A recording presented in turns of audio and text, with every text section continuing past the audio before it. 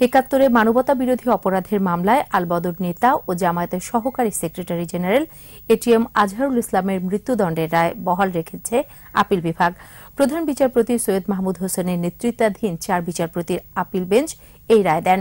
রায়ে ৫টি অভিযোগের মধ্যে গণহত্যা, ধর্ষণ সহ ৩টি অভিযোগে সংখ্যাগরিষ্ঠতার ভিত্তিতে মৃত্যুদণ্ড বহাল রাখা হয়, আর ৫ নম্বর অভিযোগে খালাস দেওয়া হয়। রায়ের বিরুদ্ধে রিভিউ করার কথা জানিয়েছেন আসামি পক্ষের আইনজীবী। শাকের আরজুর সহায়তায় রিপোর্ট করছেন দুলি মল্লিক। ৭১ রংপুরে হত্যা, গণহত্যা, ধর্ষণ, নির্যাতন সহ যুদ্ধ অপরাধে অভিযুক্ত জেলা আলবদর বাহিনীর কমান্ডার এটিএম আজহারুল ইসলাম ২০১৪ সালে আন্তর্জাতিক অপরাধ ট্রাইব্যুনালে তার বিরুদ্ধে ৫টি অভিযোগ প্রমাণিত হয়। মৃত্যুদণ্ডের রায় দেন আদালত। আইন অনুযায়ী ট্রাইব্যুনালের রায়ের ১ মাসের মধ্যে খালাস চেয়ে আপিল করেন দণ্ডিত এই যুদ্ধ অপরাধী। তবে আপিল বিভাগের রায়েও মৃত্যুদণ্ডের সাজা বহাল রাখে ৪ বিচারকের বেঞ্চ।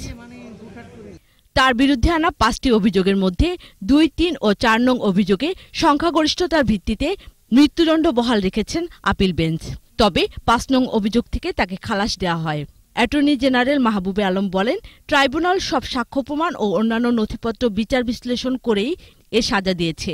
তাই ট্রাইব্যুনালের সাজায় হস্তক্ষেপের কোনো কারণ নেই বলে জানান তিনি। ট্রাইব্যুনাল সাজা দিলে উচ্চ আপিলেট ডিভিশন সেটা বহাল রাখে, সেই একই ধারা রয়েছে, এখানে কোনো আমরা পার্থক্য দেখি না। তবে আসামি পক্ষের আইনজীবী রায়ের বিরুদ্ধে রিভিউ করার কথা জানান। যেহেতু এটা সংখ্যাগরিষ্ঠ মতের ভিত্তিতে রায়, সুতরাং আমরা দেখে আজহার সাহেব দেখবেন, দেখার পরে উনি রিভিউ করবেন। আমরা আশা করি তিনি রিভিউতে খালাস পাবেন ইনশাআল্লাহ। আইন অনুযায়ী রিভিউ খারিজ হলে আসামি চাইলে রাষ্ট্রপতির কাছে প্রাণ ভিক্ষা করতে পারবেন।